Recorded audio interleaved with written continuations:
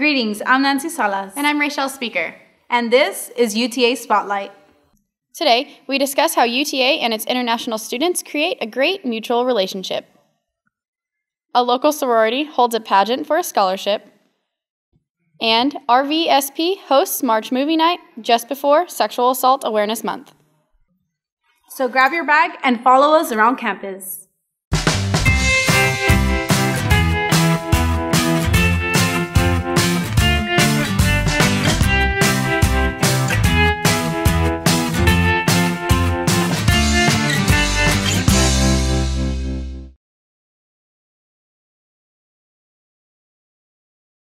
Attending college benefits the student educationally and the university financially. But international students bring more than that to UTA. Mayra Cordova has the story. The U.S. is the leading country for international students, hosting nearly 1 million. Students have many options of where to study, and considering that some countries even offer a higher education at no cost, what attracts international students to study here in the U.S.? The American education system is practical knowledge and practical experience. So U.S. universities in general, and UT Arlington included, have a lot more laboratory and research space than you can find in some other countries' institutions. I looked at all the facilities and stuff like the ERB, where they do a lot of research, and especially considering my field, computer science, they do a lot of research here, and that's what interested me.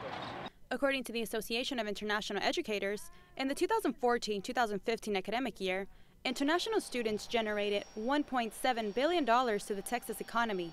Though they bring a financial benefit to the state and institutions, these students also influence their fellow classmates with different cultures and ideas. Bringing international students to the university has an impact on their other fellow students because what they bring to the classroom is a completely different perspective, a new viewpoint for solving problems, for looking at world issues, a completely different set of experiences that our students can learn from.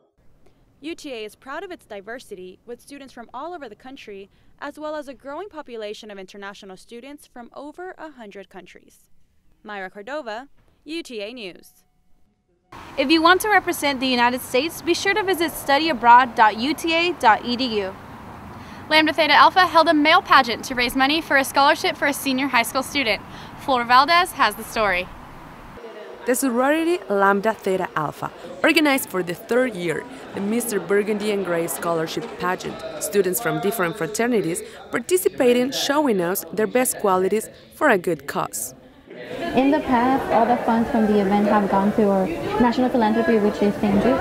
But luckily in the fall, we were able to raise a lot of money for them. So we decided that the proceeds this time will go to a scholarship for a high school senior girl who wants to attend UTA.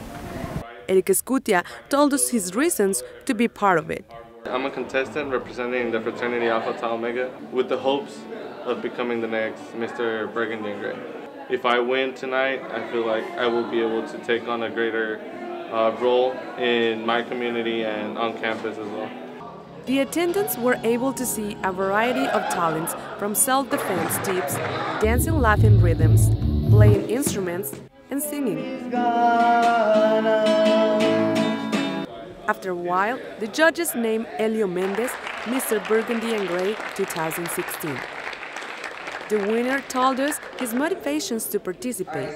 Another young high school student, that's to me that speaks volumes. And being a Latino, a young Latino that's first generation, I know what the struggles are. So that's what helped inspire me. He also shared with us why he convinced the judges. But the talent part, that's my talent. That's why I decided to participate, because I knew that somebody needs to see that I had talents as well. Flor Valdez, UTA News. I mean, they're all good and they're all bad. Lambda Theta Alpha raised over $500 for their scholarship.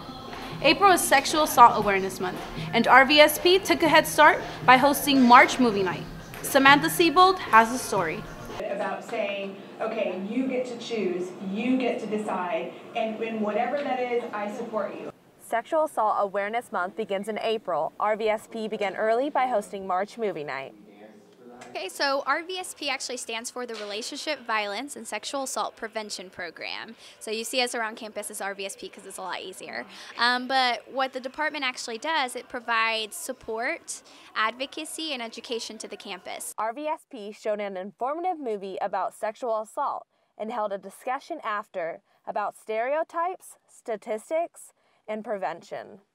I learned that it's really important to be educated not only for yourself about what sexual assault and violence is, but that way you can also use that information to help others and help educate and make others aware of how to be useful and help others in situations and notice when something wrong is going on and actually do something about it. Actually, yeah, we're talking about how most people don't really think about rape as anything less than a violent attack by a stranger. 92% of rapes and sexual assaults are by people that you know. Samantha Siebold, UTA News.